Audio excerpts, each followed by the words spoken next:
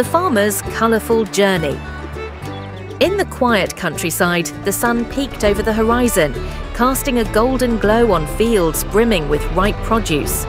The farmer, a cheerful man named Thomas, was ready for another day of hard work and adventure. Today was special. It was market day. Thomas's fields were alive with colour: deep red tomatoes, golden ears of corn, and bright green lettuce. The produce was the result of months of dedication and care. Now it was time to bring the bounty to the bustling marketplace. Waiting in the barn was Thomas's most prized possession, his fleet of colourful tractors. Each one was painted in vibrant hues, a reflection of Thomas's quirky personality. There was a blazing red tractor, a sunny yellow one, and even a cool mint green model.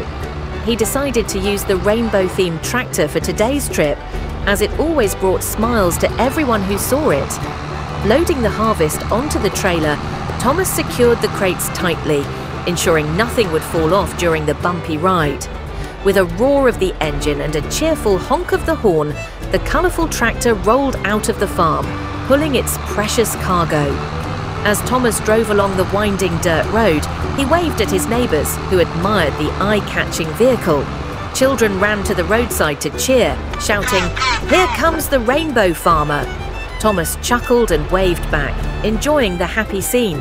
The journey wasn't without its challenges.